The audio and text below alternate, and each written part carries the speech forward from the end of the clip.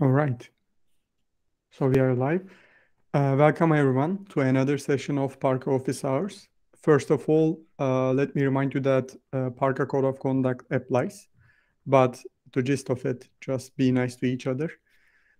Today we have a couple of agenda items, and we're gonna talk about label value completion, and we will get an update on columnar store, and I will be talking about the upcoming features about symbolizing some new binary features. So, uh, does anyone wants to take it over for its agenda item, or shall I go first? How do you feel about it? I can go first. I'm Go going to ahead. drop off later.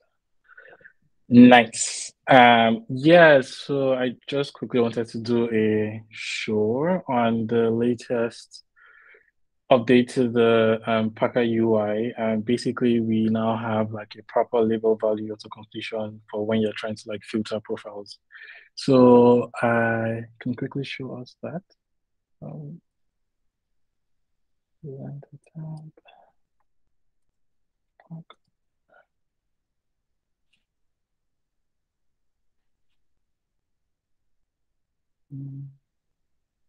Nice. So actually, I could do like a quick before and after. So currently, this is what we have. Like if we try to, filter using any of these labels, we get some sort of completion, but then we actually never get the values. Unless you actually come here to like, hold shift and then click on any of the labels before you can actually be able to do that. But then with the new update, if I go to this, if we, let's say for example, search for this, we can actually go in here and click through any of these, and it will actually suggest like the available names, values that are available. For this particular profile, it's just one because of the way I added Parca to my computer. But yeah, the idea is that we now have proper label value auto completion, and then he adds it in like this little tag that helps like help differentiate it. And then you can also do, for example, you can do this to, and then it helps add everything together. And it also works if you try to like type it through. Say job default. Yeah, oops.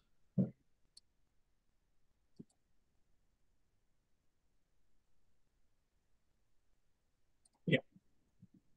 So the point is, refresh here. So the point is that if you do this, yeah.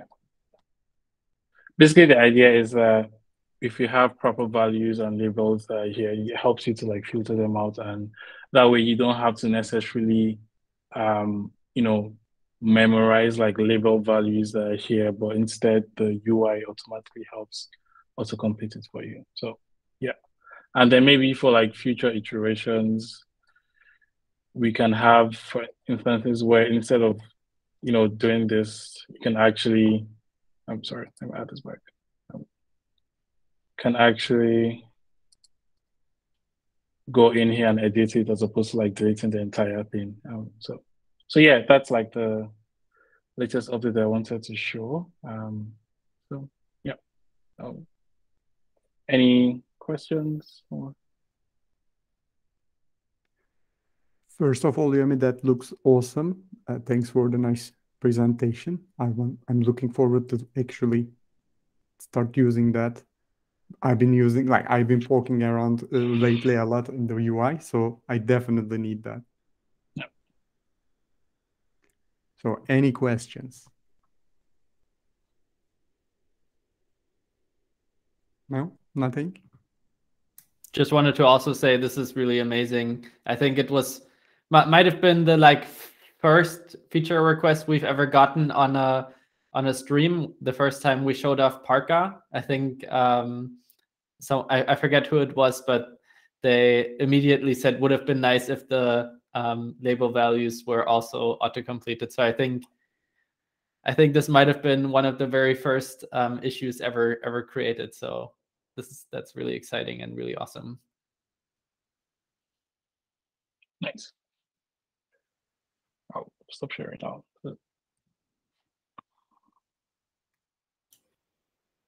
All right. Frederick, do you want to take it over for the storage updates? Yes, I can do a quick update on the storage. So basically, hey Jimmy, what's up? So we're as you may or may not know, we're building our own kind of embedded columnar store right now, based on Apache Parquet and Apache Arrow. And yeah, this is in a really exciting state. So it's now basically, it's almost as usable as the main branch of Parca. You can kind of query, you can do most of the queries that we are able to do. So that's kind of where we're at right now. There are a couple of missing features, and then ultimately what we haven't implemented yet is that we actually have some sort of retention, right? In like the stable version of Parca, you can say how much time in terms of retention you want, and Parca will periodically get rid of data so that you don't, your memory usage doesn't infinitely grow. That's currently the case still with the columnar store. However, I've been running the Parca version with the columnar store for about half an hour. So I just want to, we may be in luck. We maybe are about to see Parca fail miserably, but let's give it a shot. I wanted to just kind of show off where we're at. For what it's worth, like it was running on my machine earlier while getting a haircut for an hour, and I was just totally fine as well. So that was cool coming back. Yeah, it's exciting. So we've literally built this while like Apache Parquet and Apache Arrow are kind of fundamental building blocks. We did need to build a whole lot of infrastructure to make this work. We built like a query building engine, a query optimizer, and all of these things that like make a database. And so it was exciting that a couple of days ago, I got a couple of the query optimizations working. And all of a sudden, this database started to become kind of usable in terms of query latency. And there's still a lot of work to do, but it's exciting. I believe you can see my screen and you can see the Parca server. Is that right? I can see your screen, but I can only see your meeting. Is that only me? Maybe I shared the wrong thing. I was only seeing the Google Meet. Same here. Okay. Let's try that again. How about now? Yes. We can see now Parca we can see UI. Parca. Okay, so as always, we can list the types of profiles that are available, and we can see the metrics graph. And if we hit search, it calculates. Now it actually does the calculation. Previously, we actually were saving the aggregate. Now we're actually doing the calculation every time we do the metrics query, which is actually really exciting because you saw how fast that just was. That we are still able to maintain a super low query latency, and we can do all of the interactions that we were able to do before. We can do a point in time, and I think the one that kind of the reason why we did all of this that's incredibly exciting to me is that merges are also incredibly fast. So if I hit merge, now we can see almost 90% of our time in Parca is being spent in garbage collection. That's absolutely insane. Obviously, we know that there's a ton of things we need to optimize here, and we took a number of shortcuts. So this is totally expected, but it's still like really, it's 95% of the time is being spent in garbage collection. So clearly we're doing something super leaky, but it's still super exciting that all of this still can happen this quickly, right? So yeah, this is really only the start, and it's already starting to be super promising. that you may be noticing that I'm super excited about this, and that is because we've been working on this for almost 3 months, and just 2 days ago, it started to take the shape that I just showed you. So yeah, that's just kind of what I wanted to share in terms of the current progress and what's going to happen next. So a couple of missing features are still there. So it's not possible right now to list the possible values, possible label values.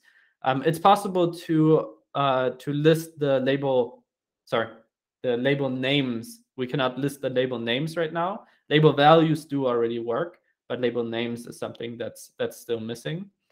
So that's something. Obviously, there will be a lot more performance optimizations, but the more critical, the two critical things are we need to be able to kind of swap out and rotate our append state. So what I said earlier, and as opposed to like Prometheus or how it works currently in Parca, we don't want to make it time-based anymore, but because that's really hard to predict in terms of the memory usage.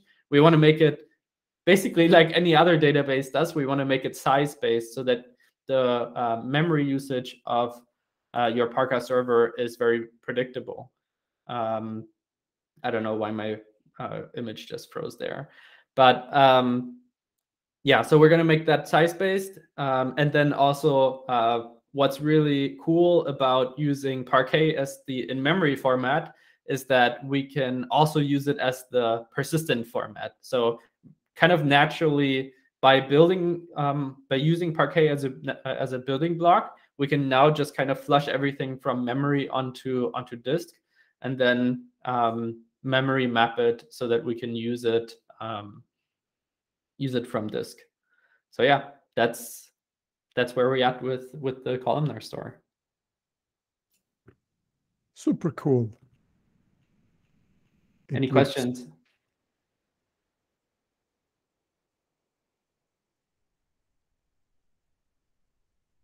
No questions? Is this going to affect the deployment in any way? No, it's I mean, once we add persistence, it might, right? Because right now all of the manifests are deployments, and obviously then it may be, depending on how you use Parca, it may start to be interesting for you to add a persistent volume. But if you don't care about the persistence, you can totally leave it at a deployment and just have it treated as ephemeral. But good question. And like from the aspects of the manifests themselves, at most there's a flag you would need to add maybe for a time given to enable the new experimental columnar store, but everything else like from the outside looks the same. Even the gRPC APIs are exactly identical. Like they didn't change, right? So everything will be kind of transparent to the user in the end. Yeah.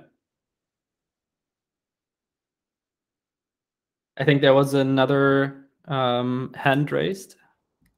Yeah, building a column store sounds cool. I don't really know much about it. Where can I look at the code? Is it possible to do?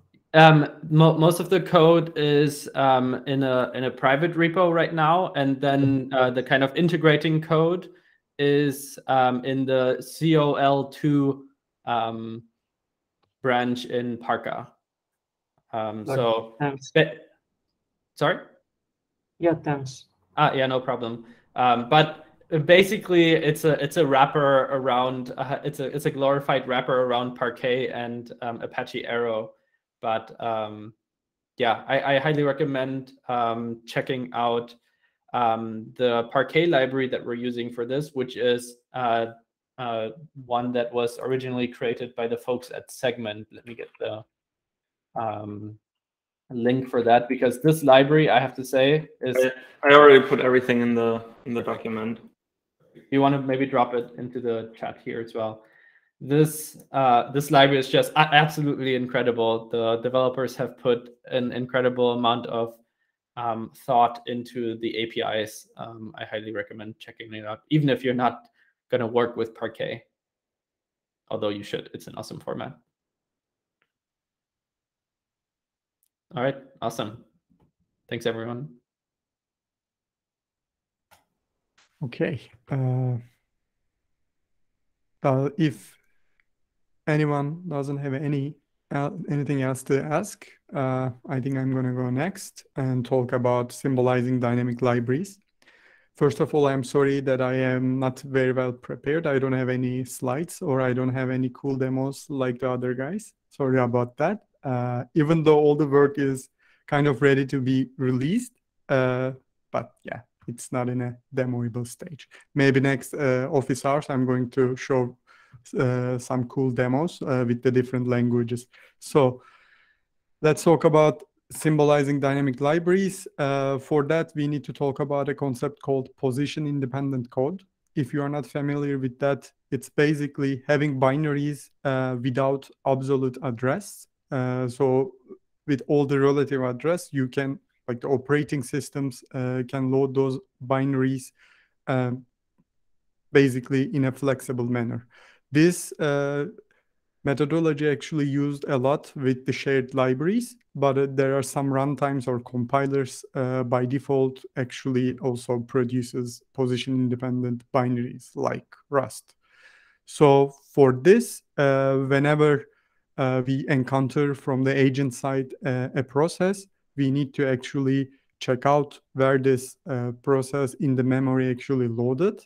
And from that, we need to adjust all the address that we receive so that we can actually symbolize them in the server side, right? And this also comes with like some additional features, like since if you have some shared libraries dynamically linked to your binaries, that means we can also provide debug information from another source for you. So you don't need to actually peg all the debug information to your binary or to your runtime.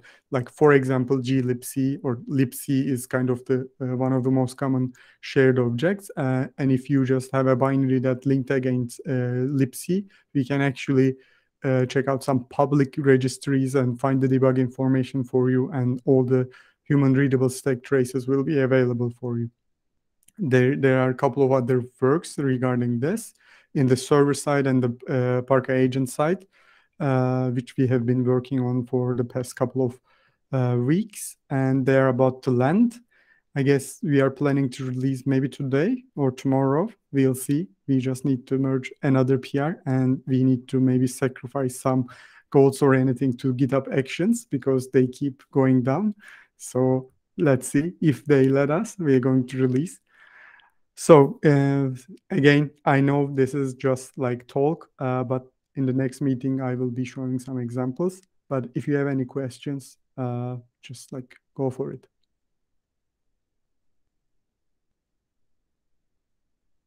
Super exciting stuff. I actually have a question since I am basically just a user of this.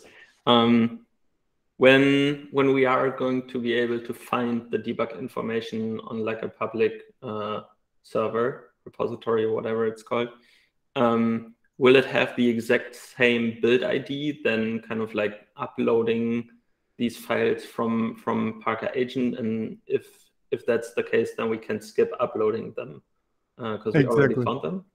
Exactly, that is the case. And that's what we are also implementing. One thing, like if the public debug info, these servers, they have actually quality debug information that they just like provide. But some of even though package managers kind of pack everything like in their systems, they are not publicly available through this debug info, these servers. So one thing that we try to do, let me give an example. So you have a package, say that PostgreSQL, right? And then you install the package. Usually for different distros or different package managers also have the dash debug or the dash debug info versions of the same package, and those comes with all the debug information installed in the system, right? And then Parca agent actually can discover those files and upload them. That's one way. But there is also debugging for the public servers where, as you described, with a build ID from the binary that we read, we can just like go to that public server and download that. But I'm not an expert in the debugging for the implementation of the like Linux distros out there, but like most of the times you just won't find those debug information. So what we plan to do actually as Polar Signals, we want to implement the debug info D server soon enough, which will include like, we will have a broad support for build IDs for the most common packages. Nice. Yeah, that makes a ton of sense. Are build IDs, like you given the Postgres example, if I pull or install Postgres from one distro, is the build ID going to be different on all the other distros, or is there like some compatibility or like some similar build ID they all share for the same version, etc.? In theory, the like builds should be like reproducible, but like the build pipelines differ and the flags are differ. So Yeah, that's exactly. why like they probably will be consistent within the distro or the package manager. Yeah, that makes sense. Okay, yeah, I mean, fair enough. And I think that's still reasonable. It would be a perfect world where it would be the same build ID, but we all know how reproducible builds are and what the state even in Debian is, right? So yeah, exactly. I think it's important to really internalize what, like, take the word actually literally. It's an ID of that build when it was built. This is not even about reproducibility or anything like that. It's literally to say this binary was built and here's a unique identifier for it, and here this is how you can access and find it on the internet.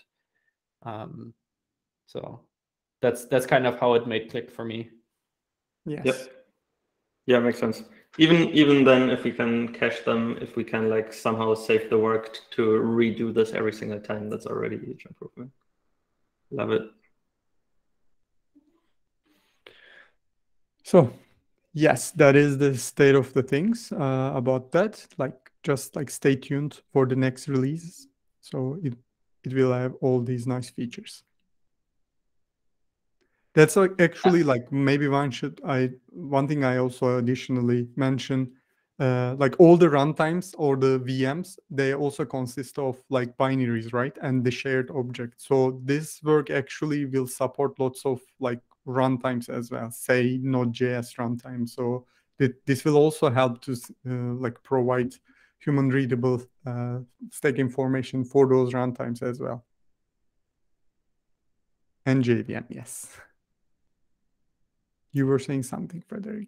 I just wanted to comment that this is absolutely insanely incredible work. Like this has been in the making for 5 months, right? Like it's really, really incredible what you put together here, and it's really important work. And yeah, also just for me personally, I've seen how you kind of went through this journey, and I just have to say it's really incredible how you kind of cut through all of this, 30 40 years of I don't know if I can call it tech debt, but like just layers and layers of systems built on top of each other, and I think it's just incredible how you managed to master it all. Thanks. Yeah, that's been a journey. I learned a lot, and as you said, like it was kind of an archaeological work, but it was fun. We already like posted a like a series of blog posts about it, but like we already planned a couple of other blog posts so that we can share what we learned. So also stay tuned for that. By we in this context, I'm talking about the Polar Signals team. Like we don't have a blog space for Parca yet. We totally should though. Yeah. Any other questions? Okay. And we can open the board for like anything you want to mention, or if you want to say hi, just go for it.